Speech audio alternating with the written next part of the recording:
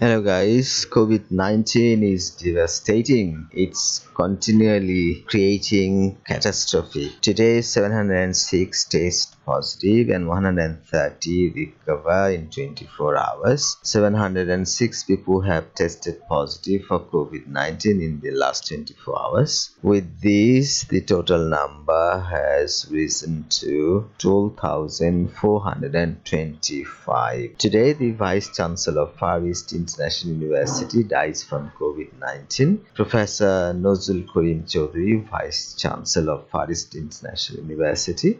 He died earlier today at Dhaka Medical College's burn unit, now dedicated for treating COVID-19 patients. He was infected with COVID-19 and shifted to the burn unit 3 days ago from a private hospital after he tested positive for the virus there. He breathed his last around 1 a.m. at the intensive care unit, said Brigadier General AKM Nasir, Uddin, director of the hospital. He had diabetes and hypertension, the director said. He was from Lakshmipur. He was a former professor at Department of Tourism and Hospitality Management of Dhaka University. He joined the private Fareast University as the Vice Chancellor after his retirement. Please subscribe to my channel. Thanks for watching.